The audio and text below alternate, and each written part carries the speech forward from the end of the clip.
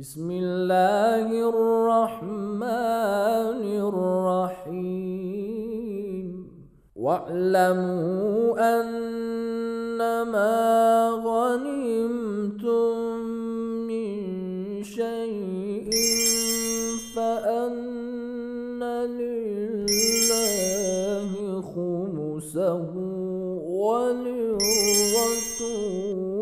ولذي القربى واليتامى والمساكين وابن السبيل.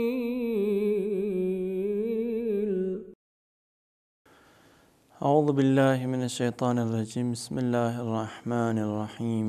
الحمد لله رب العالمين والعاقبة لأهل التقوى واليقين، ثم الصلاة والسلام على سيد الأنبياء والمرسلين حبيب إله العالمين العبد المؤيد الرسول المسدد المصطفى الأمجد المحمود الأحمد أبي القاسم مصطفى محمد صلى الله عليه وآله وسلم. أما بعد، فقد قال الحكيم في كتابه الكريم: واعلموا أنما غنمتم من شيء فأن لله خمسه وللرسول ولذي القربى واليتامى والمساكين وابن السبيل. Khums is an important concept in Shia religion. It is actually an institution that helps finance the religious seminaries, the religious schools, and charitable organizations across the Shia world.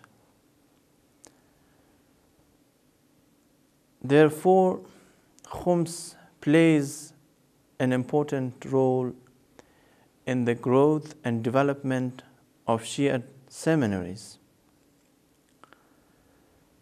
Without Khums, many religious seminaries, many religious schools do not and cannot operate.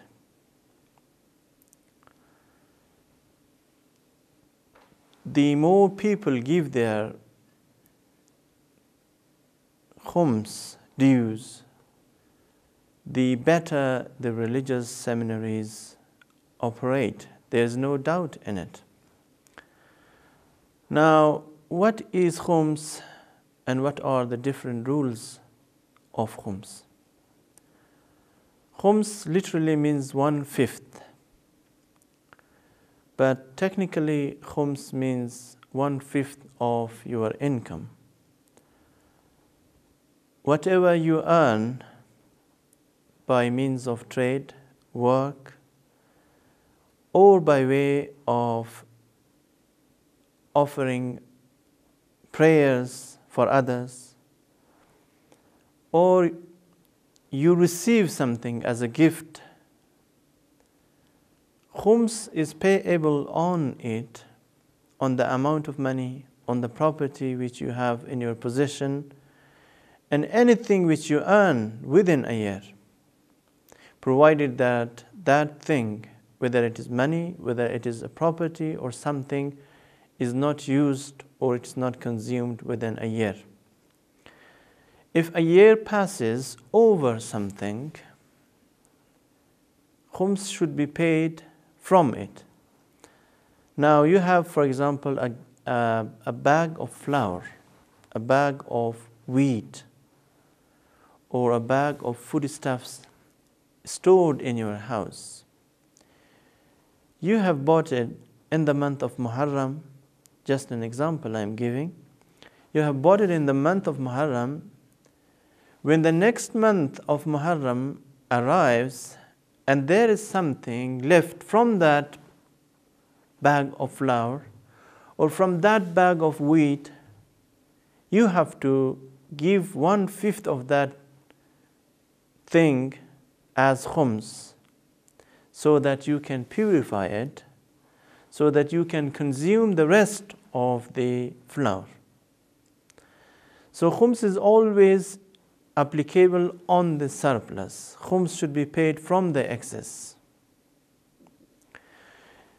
If you have bought something, and you have kept it aside in your home, or you have put it in your box. For example, you have bought a shirt for yourself and you forgot to use it. Now a whole year has passed on that shirt. Khums should be paid from that shirt. Otherwise, you cannot offer your prayers wearing that shirt. As I may have mentioned in the previous sessions, a person's dress must be clean, it must be bought with halal money, it should be obtained from a halal source. Otherwise, you cannot offer your prayers wearing that shirt. Now, if you have not paid khums from the money with which you bought the shirt, or if you have left the shirt in your box and did not use it within a year after you bought it, with the income of the same year, or with the money from which you have not paid any khums, then in this case you cannot wear that shirt, because that shirt is treated as a usurped shirt. Unless and until you pay khums from that shirt, you cannot wear it during prayers. Another example, if you have received a gift from someone, for example, a bride goes to her father-in-law's house. On that wedding day, she receives a lot of gifts from her relatives, from her in-laws. She cannot use all of those gifts. Within a year. She has got many dresses to wear. She has got many gold rings. She has got many jewelry and many gold items. Some of them she uses, if she uses some of them within a year after she receives them as a gift, then there is no problem. Khums is not payable on those objects which she has used within a year. But if there are something like the dresses she has received as gifts from her relatives, and the gold rings or the gold necklace, or maybe the jewelry she has received from her relatives on the wedding day, or on any other occasion, maybe on her birthday, or during any other celebrations, and she could not use them or forgot to use them within a year, it is necessary for her to pay khums from that thing. It does not make any difference whether that thing is a small thing or something very big.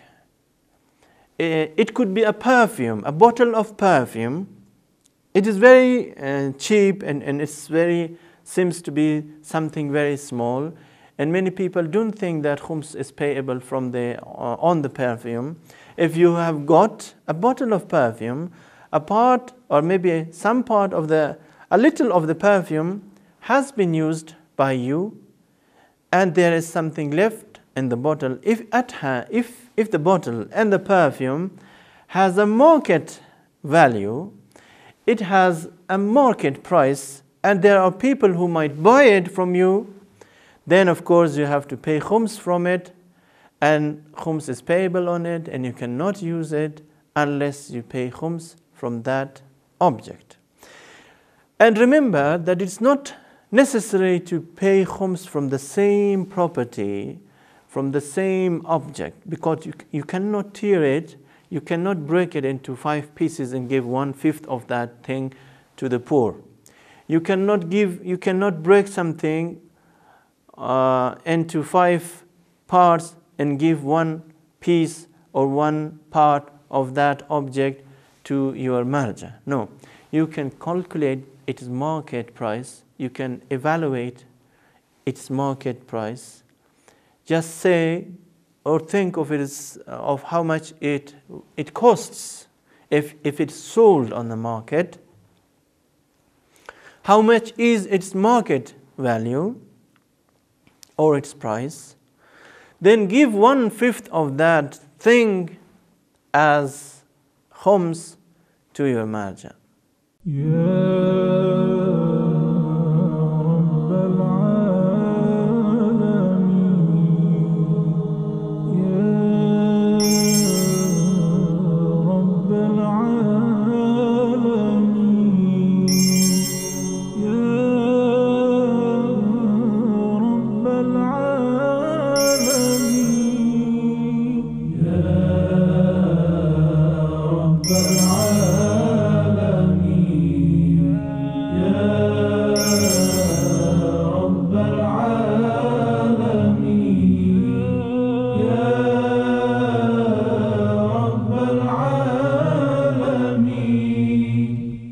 Of course, there are details, there are other rules which I will explain in the coming session.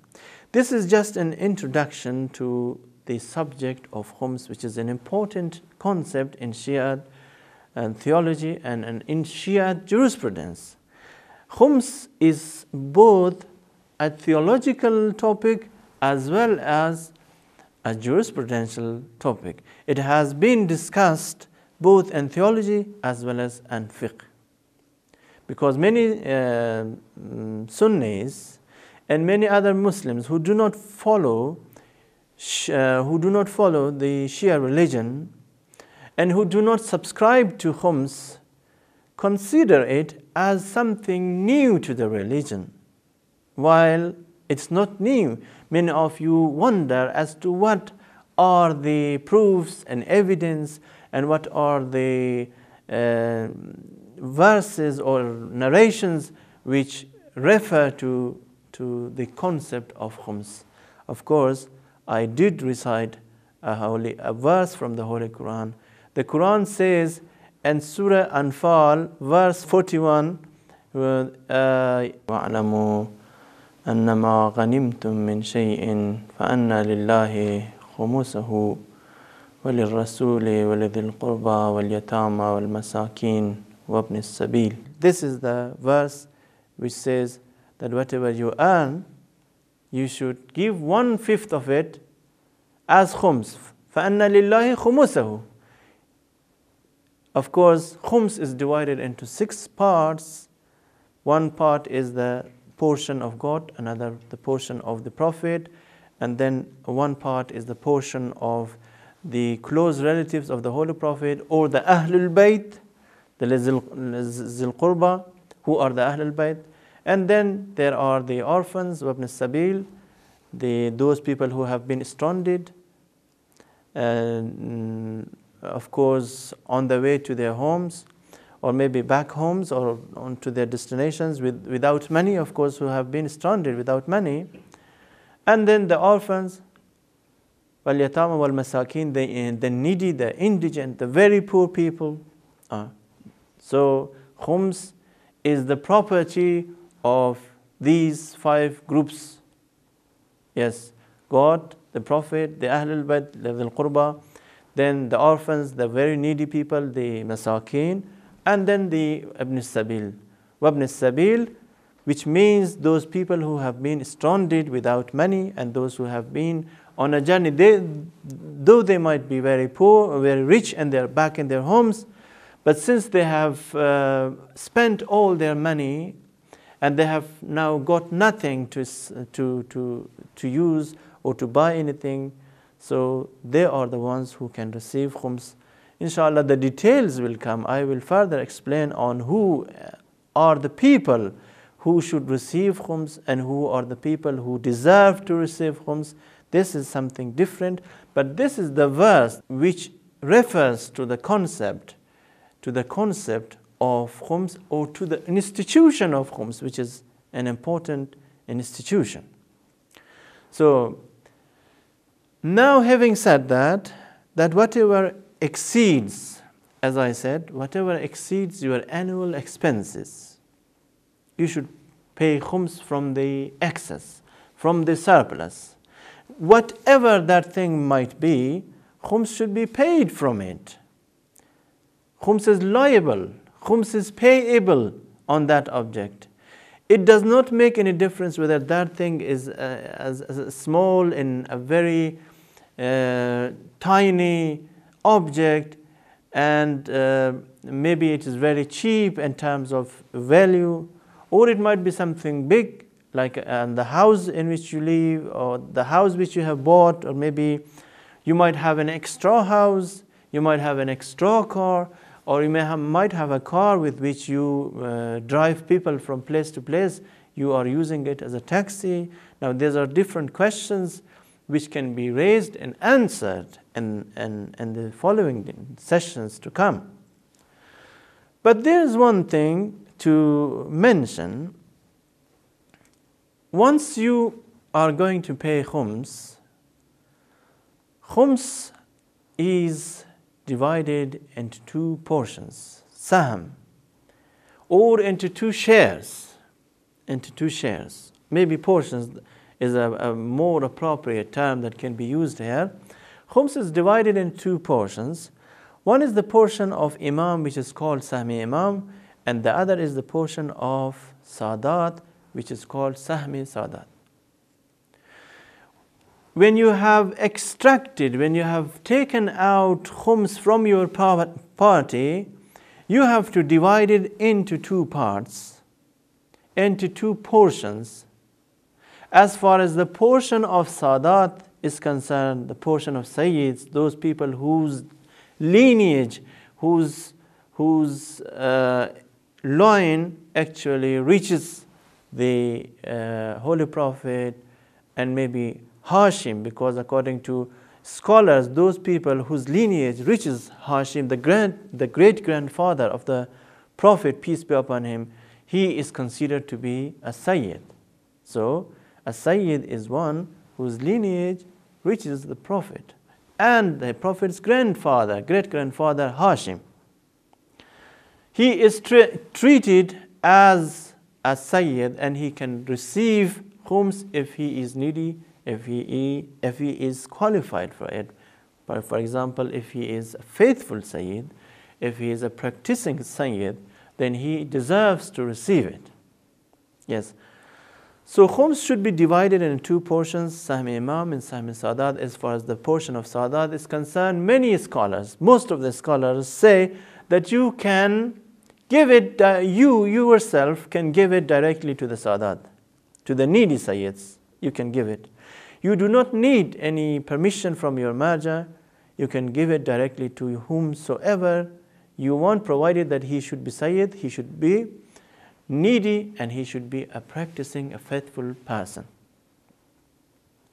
He might be your brother, he might be your uncle, he might be your cousin, and he might be a person who is living in your neighborhood.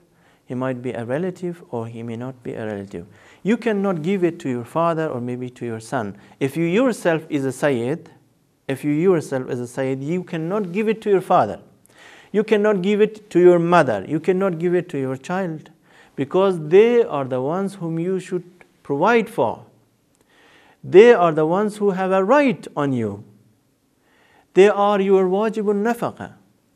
It means that you have to provide for them. You have to give them their food, their medicine, and you have to provide for their medical expenses, everything.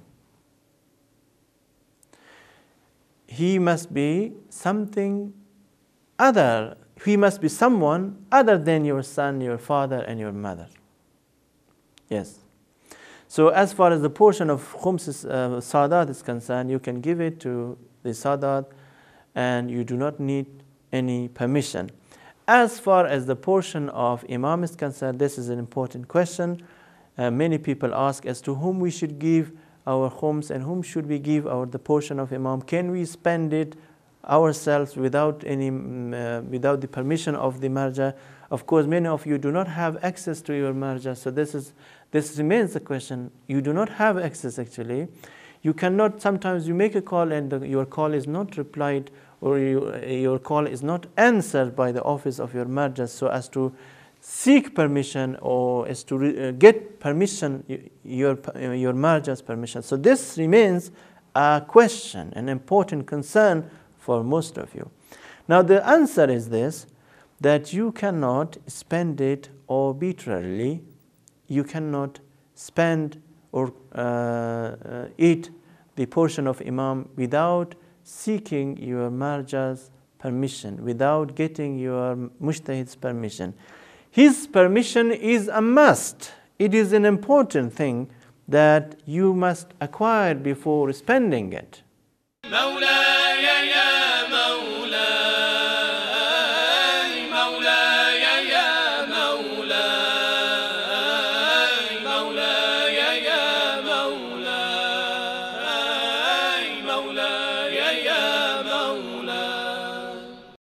Even though there might be needy people, there might be religious seminaries, there might be charitable organizations, and there might be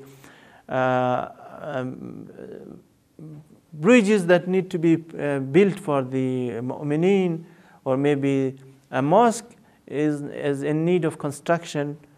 You cannot spend it, you cannot give it to a mosque custodian, to the trustee of a mosque for the construction of the mosque, for the construction of a Hussainiyya and Imam Barga, unless and until you obtain your marja's permission. That is important. Of course, many of the scholars, many of the mujtahideen do not easily give their permission for such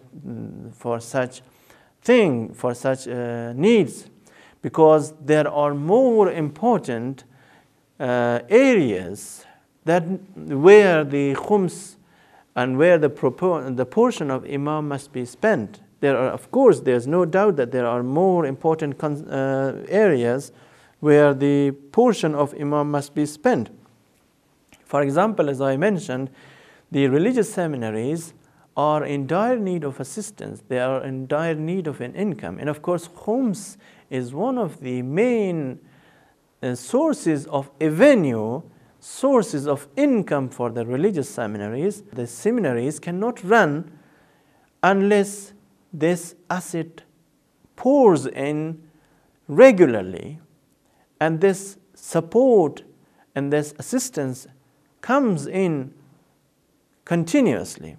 There should not be any break, any interval in the payment of khums by the mu'minin to the religious seminaries, to the religious authorities. Otherwise, many religious seminaries cease to function. Many religious seminaries stop functioning. This is an important thing. And of course, if an occasion arises where you want to spend the portion of Imam for a local school or for a local madrasa or for an important charitable purpose, you must email your marja, you must send a letter to your marja, or you must make a call to your marja to get his permission. Unless and until you get his permission, you cannot spend it. If you spend it, then you will not be relieved of the obligation. Dear brothers and sisters, many people collect the khums from here and there from the mu'minin under the name of a wakil, claiming to be a wakil of a marja, a certain marja. Many institutions collect khums and the portion of Imam from the mu'minin, telling them that they have ijazah, they have permission from the marja, from a certain marja. This is an allegation which needs proof. whoever claims to be a marja, whoever claims to be a representative, whoever claims to be a deputy of a certain marja, his claim must be proved. His claim must be demonstrated through a document, a written letter, which normally a jurist issues and gives to that person who claims. Now, if a person claims to be a representative of a certain marja, he should show his wikalatnama, his letter of authority, his authorization letter to the person who gives him his khums. And then he should also give, upon receiving the amount of khums, he should give a sealed receipt, a receipt which bears the seal of his marja and not that of his own seal.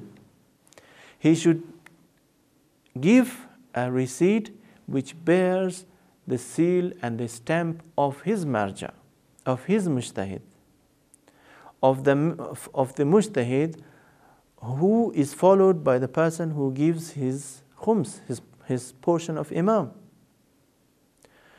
Many people give their own receipt. They have their own special stamp, their own special mohr, and their own special seal, and they give a letter of receipt, or maybe a receipt, they give it to the person telling him that this is the receipt. No, you cannot accept that. And you will not be relieved of the obligation.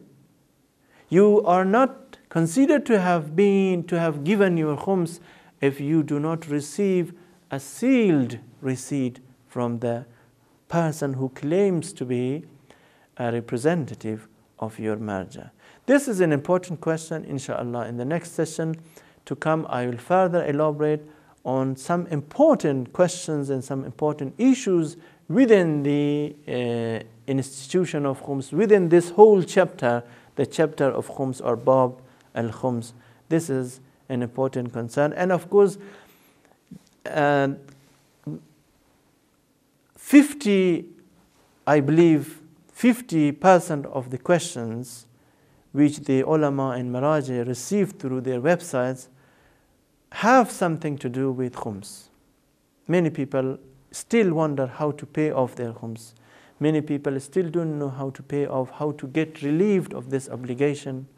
And many people have not yet paid their religious dues and their khums simply because they are either unaware of the issues of the rules of payment of khums, or there is some other reason for that.